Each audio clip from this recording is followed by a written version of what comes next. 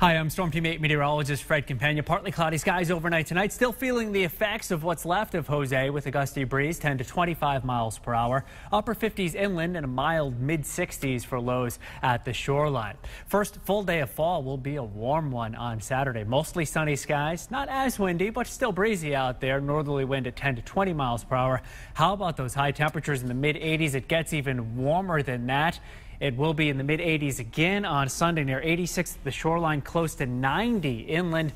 Still warm early next week. It looks like Maria is heading out to sea, and that'll keep a mainly dry weather pattern in place. Mid-70s on Tuesday, back to near 80 Wednesday, then cooler late next week.